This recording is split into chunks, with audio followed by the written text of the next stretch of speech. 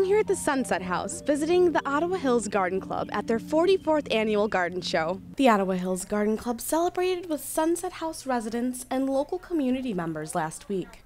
The gardening group spiced up the show named Cafe Fleurs with tea and snacks like homemade cookies. There's so much joy and friendship and hope and delight that gardening brings to everyone. Each active member made their flower arrangements a reflection of an item such as a candle or dessert. The Ottawa Hills Garden Club has 37 members who say that gardening benefits the community. We've just really done a lot to beautify Ottawa Hills, and I'm very proud to be a member. Ottawa Hills is located just west of the University of Toledo. UT students and other community members can see how the Garden Club has made Ottawa Hills and surrounding areas more beautiful by viewing gardens such as the Central Avenue Garden.